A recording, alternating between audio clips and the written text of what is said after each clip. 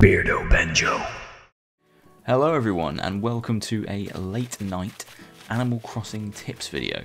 Now in this tips video I'm going to show you how to make money quite quickly. It's a bit cheeky, but it's quite important if you're wanting to earn money fast or earn money in a kind of a hefty way in this game, because this game is all about making money. And there's a lot of ways you can do so.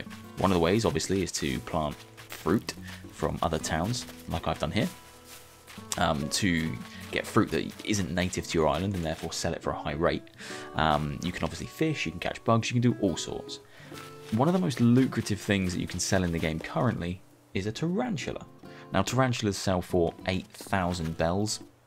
I believe they only come out at between 7 PM in the evening and 4 AM in the morning, so there's kind of a window of opportunity where you can catch them, but they don't appear that regularly. You do see them, sometimes they bite you and you faint, but when you do see them and you can catch them, they sell for quite a hefty sum. But there's a way you can generate or farm or harvest tarantulas, and I'm going to show you how to do that. As a quick precursor to that, I'll just show you my little spider farm. So I tested the theory last night to see if it would work. I caught 20 in probably about an hour. I got bitten a lot of times. I'm not very good at catching the tarantulas, but if you persevere, you can get a lot of money very quickly by using this technique. So there are my spiders, my little spider army, and I'm going to show you how to do it. First things first, what you're going to need is a Nook Miles ticket. So one of the tickets to travel to the little deserted islands. I'll explain why that's important as this goes on, but first things first, you need 2,000 Nook Miles points, and then you need to use that to buy one of the tickets, which you buy from this little machine here. Redeem Nook Miles, Nook Miles ticket. So you buy one of them, so that allows you to travel to a little kind of a deserted island where you can harvest fruit, bugs, fish, materials, all sorts of things. It's kind of a way to go to a different island and get new resources if you can't play online with other people. Maybe because you don't have a membership, or you just don't know anyone you want to play with. So yeah, a way that you can still do that without having an online access. Once you've bought your Nook Miles ticket, you need to set yourself up to be ready to go and harvest as many spiders as possible. Now obviously you need to be doing this at the right time of day, so it needs to be happening between 7 PM and 4 in the morning. I think that's the time. Double check online. I might put something on the video here just to confirm it. I won't check right now, but I'll put something on the video. But make sure it's the right time, of course. Now once you've bought your Nook Miles ticket, make sure that in your inventory you're bringing something like that with you. So you want a ladder in case the island you go to has a cliff. You also want the vault pole in case the island you go to has a gap that you cannot traverse without the vault pole. And then you just want to take a couple of nets, because you're going to be catching spiders, so you're going to need a couple in case they break. You can make them on the island, but that requires you to kind of bring resource along with you, and it's just take a couple of nets. Same for axes. Now I've got 3. 3's probably overkill. I took 2 yesterday and that was fine, and a couple of shovels. Okay, the rest of your inventory, leave it empty, because that's spider space. That's where all your spiders are going.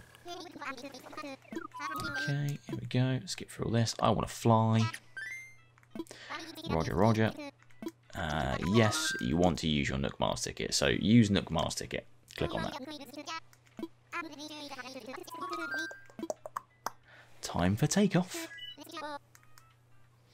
Once you get to your deserted island, what you need to do is pillage the entire place. And when I say pillage the entire place, I mean knock everything down. So every tree needs to come down, and I mean like down. Once it's down, and you can just pick up everything that you harvest at the moment. You're just going to drop it all on the beach at the end. But for now, you just need to be literally cleaning the place out, so it's just a barren wasteland. Okay, flowers, you can just pick them. You don't need to dig them. So just pick them up. I'm not 100% certain on the weeds, but just pick them up anyway, because just to be safe. So literally pick up everything. Cut down every tree, including the stump, and break every rock. Now I might have screwed myself over here because I've come to an island. No, it's okay. I've got coconuts. Obviously, to break rocks, you need fruit. You need to eat fruit to give yourself the energy to break them. You also need to break rocks. So literally, just cut down everything. Clear the entire place out until it is barren. The only thing you want to see is basically the little... when you pick a flower and it just leaves the stem without an actual flower on it. That's all you want to be able to see. That's all you want to have left over. Everything else needs to be gone. Now, I'm not going to sit here and do this. I'm going to do it, but I'll come back in a moment rather than just you watching me cut down an entire island's worth of stuff. So I'll see you in a minute. That took absolutely ages. It actually takes about 15 minutes, but it depends on the island you've got. This one was very flat, and it was just all landscape that needed clearing, so bamboo, rocks, trees and flowers. What I've done though is completely cleared it out, so you'll see now that there is nothing here. It is completely barren. My inventory is full, however, so I've not got any room for spiders. So what you need to do is just drop everything you picked up, just drop it on the beach. Doesn't really matter where you drop it, just drop it. If you want to take any of it back, that's absolutely fine. Obviously, the idea here is to bring back as many spiders as you can because they're worth a lot. Oh, I've worn the flower. Put your hat back on. But if you want to bring some stuff back, like I'm going to take back that fossil, and why wouldn't I? And I'm going to take back some bamboo. It's entirely up to you. But the idea, I assume, really is just to see how much money you can get. So it's entirely up to you. If you want to take back 20 spiders, do it. If you want to take back 10 spiders, and then whatever you found on the island, do it. It's not a problem. There's no wrong way to do it.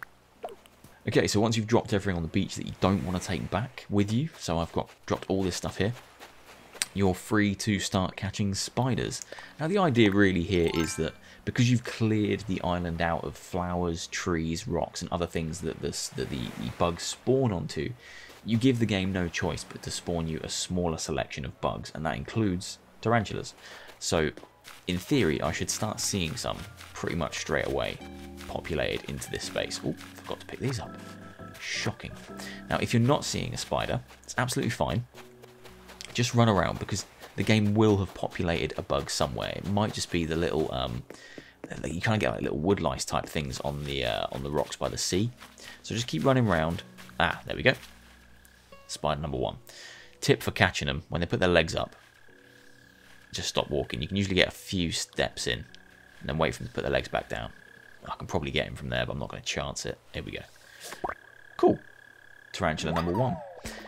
I should, in theory, be able to rack up a bunch more fairly quickly. There we go. There's another one. So run around, chase away the bugs you're not interested in catching, and it should just be the little tiger beetles. And I forget what they are. They're not wood lice, but they look like that. They're on the rocks by the sea. Just chase them away, keep running around, doing laps, chase away anything you don't want, and just wait for the game to give you tarantulas, because it will. It will just populate you tarantulas if you're patient enough.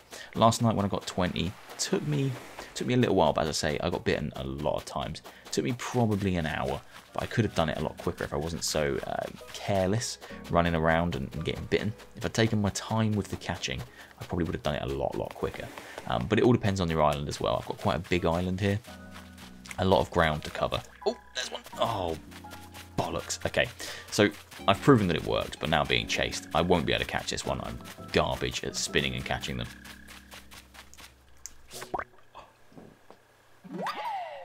Done. There we go. So I've got 3 already in probably 10 minutes. If you keep this up, it's a great way to earn money. Feels a little bit cheesy. Feels a little bit like gaming the game, but if you're comfortable with it, it's a great way to earn money. And I know people play this game in a lot of different ways. I know some people time travel. I'm not a big fan, but I'm happy to do this. It's got a lot of different ways you can play the game. So if you're interested in getting big money fast, it's a great way to do it. Plus, you get a lot of resources as well. So there you go. That is how to make your very own spider island, stock up on tarantulas, and then make bank, or bells, very, very quickly. I hope you enjoyed. See you soon for another one. Take care.